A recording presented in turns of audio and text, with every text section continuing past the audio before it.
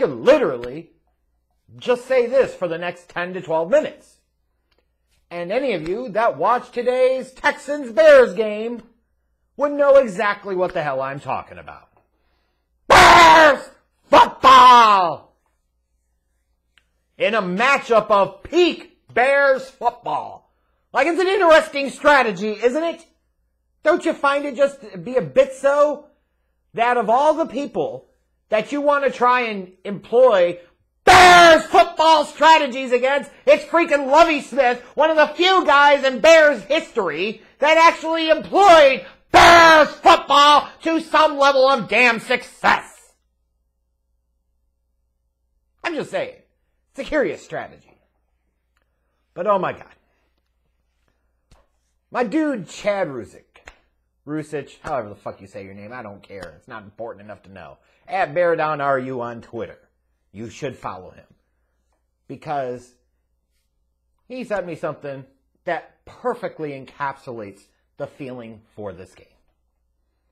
And that is, he sent me a GIF, it's not a GIF, it's a GIF, of Lieutenant Dan in Forrest Gump at the New Year's party, and he's sitting there with all disheveled and in his wheelchair with a frowny face as the confetti's falling down, and I'm like, that's exactly what the F today's game feels like.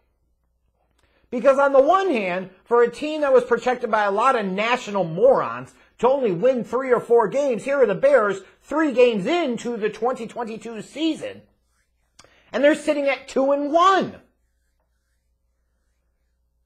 If I'd have told you at the beginning of the season that the Bears would be sitting at 2-1, if you only cared about the record, if you only cared about them winning meaningless football games, you would look at that and say, by God, yes, I will take it. And in fact, most, if not all teams in the NFL, if you told them after 3 games that they would have a 2-1 record, they'd probably take it. And certainly this Bears team would. Which, of course, is part of the problem. Because it's not like they're winning because of spectacular offensive modern football. They're winning with good old tried and true Bears football! Like even early on in today's game, when David Montgomery goes down with that really gnarly looking knee injury, and I hope he'll be all right. In comes Khalil Herbert, and you're like, holy shit, yeah. This is why it's not such an urgent priority to give Monty big money in the offseason. Because Herbert probably could do the job, if not better, and certainly seems like he's got more burst and is a better fit for this offense. Because he ran all over Lovie Smith's run defense. He had a monster day. What was it, like 150 yards rushing? 2 touchdowns? Like Khalil Herbert was massive today. And the Bears' defense, yeah, the Texans were able to move the ball on them at times, it seemed like at will, but they came up with some big plays. Made some big stops. And at the end of it, there's Davis Mills. So I don't know what the hell he was looking at. Oh, Roquan Smith decided he wanted to play like a guy who was playing for a big contract. Had like 16 tackles today, a couple tackles for loss, and the big game-changing interception when the game was tied late. Bears end up kicking the frickin' field goal to win it, 23-20. Dare I say, perfect peak epitome of Bears football! So, if you get excited about these types of things, you will sit there and say to yourself, well, the Bears won today. They could have easily lost this game. They got substandard play from their quarterback. Their defense was less than stellar. But they did what good teams do, and they found a way to win. Yeah, about that. If you're thinking about this season and thinking about wins and losses, you're not thinking about it right. That's not my opinion. That's a fact. We've seen Bears football time after time after time after time, game after game after game, season after season after season. And the last time the Bears won the Super Bowl, I was freaking 4 years old! That shit don't work anymore! Only a lame-ass dumbass would be sitting there and getting their jollies off to this team being 2-1 in the fashion that they have been. The number one goal of the program this year was to have Justin Fields play all 17 games and see whether he can be the guy or not and pray to God that he can be. That's it. Everything else is secondary. Because if Justin Fields showed you enough that you believe that he could finally be the answer at the quarterback position, the trajectory of the Bears organization goes like that almost overnight. But if he looks more of the same, if he looks like a Trubisky, or God dare I say a Grossman or a Cade McNown, like the Bears are in start-over mode. Now, of course, it doesn't help when you have a general manager who clearly decides he wants to put around your young quarterback the scrubbiest ass offense that he possibly can. It doesn't help that when other teams are seeing the trend in the league of hiring offensive-minded head coaches, that you go on the defensive side like typical Bears football dumb dickism. But you look at this season through 3 games. You look at this game today. And Justin Fields doesn't even look like a high-level Division I starting quarterback, let alone an NFL starting quarterback, let alone a guy who could be a high-level starting quarterback. There is no way you could watch this game today and feel any type of confidence in him whatsoever. It's time to worry, Bears fans. It's not time to panic. It's not time to totally and completely give up on him. It's not time to go ahead and just call him busted Fields. No. No. We're not there yet. But through 3 games, Justin Fields has 45 pass attempts. That's not going to develop any damn body. And in fact, all it's going to do is exactly what the fuck it's doing.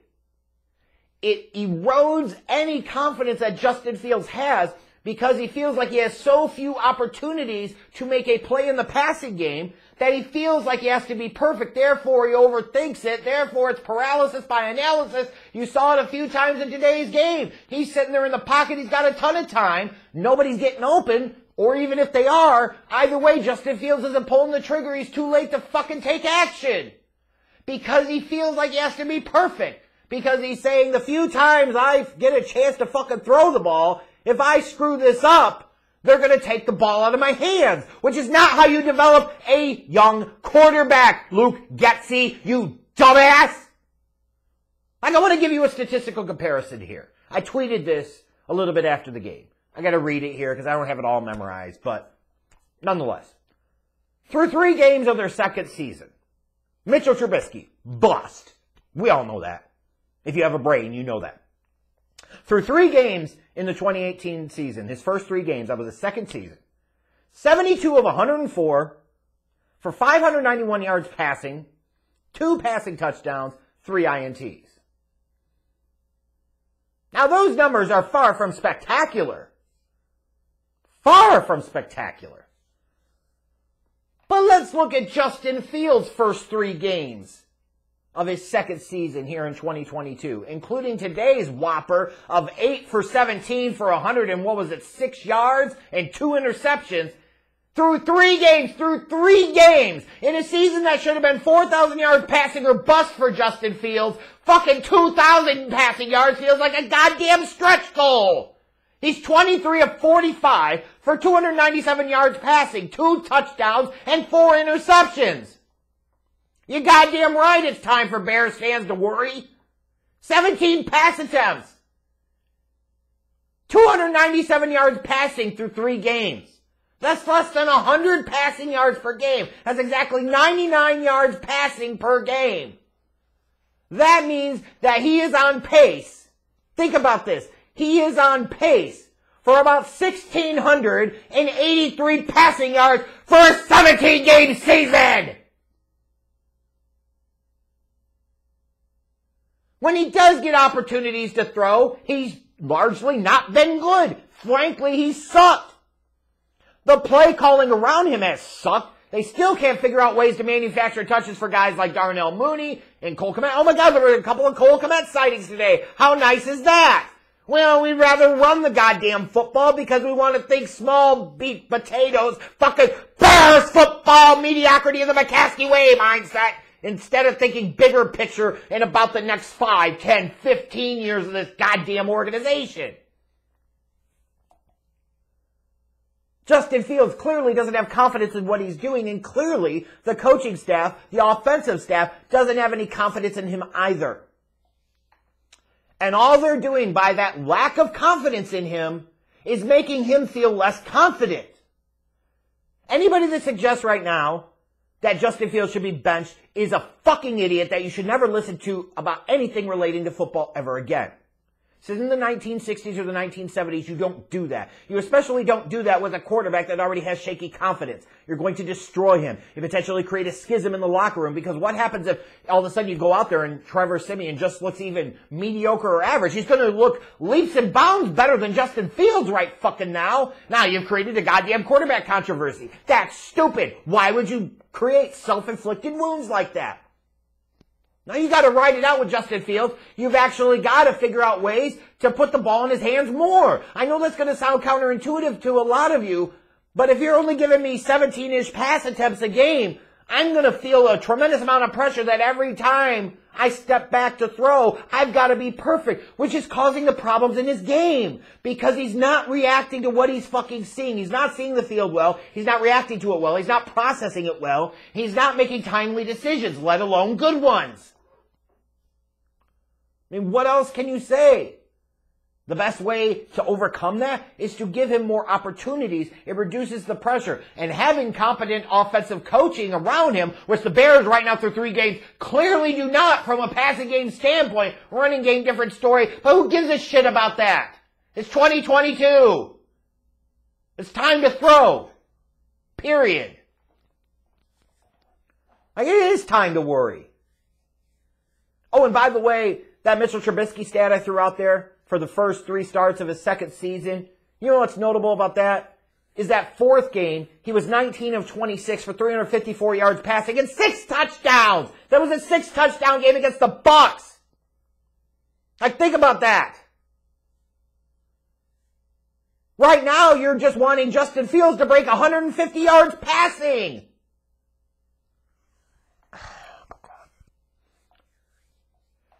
If Justin Fields ends up being a bust, it is a perfect example of how to not handle a young quarterback by an organization on every level.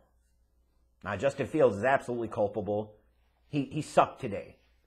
He has largely sucked so far this season. Like, if you really think about it, the 12 quarters you've watched him, how many quarters could you actually point to and say he played decent ball? 2? Maybe 3? So decent ball 25% of the time or less? Fuck yeah, you should be worried. You should be really worried. The Bears have got 14 games to figure out how to make Justin Fields better. And it needs to happen. You want to celebrate this team being 2-1? Fine, go ahead. Be somebody that can't see the bigger picture. I refuse to. If they lost today, but Justin Fields went out there and was like 30 of 45 for 280 or 300 yards, a couple touchdowns, maybe 1 pick, 2 picks, I'd be like, you know what? I actually feel encouraged. That's what I want to see. Wins and losses are secondary this year. They are a bonus, but they do not come at the expense of the bigger picture, which is Justin Fields. Instead, the Bears win in large part because Davis Mills is mid in goddamn self, yet look at how much better Davis Mills looked today. How sad is that? Because he coughed it up late by throwing that boner pick to Roquan Smith deep in his own territory. The Bears are sitting there at 2-1. No, I'm not going to fucking celebrate. This is fucking traumatic. Reminds me of watching the Bears all these damn years. Why the hell am I going to sit there and celebrate Bears football? It's time to worry, Bears fans. It ain't over yet. But if Justin Fields shows this year he's not the dude, I don't care what this team's record is. Like, they're not going to do anything. And then you feel like you're back to square one all over again. Oh, and by the way, you'll probably win just enough games to where you'll be picking like in the middle of round 1, so that'll make it even worse. Like, yeah, this, unfortunately, feels very familiar to Bears fans.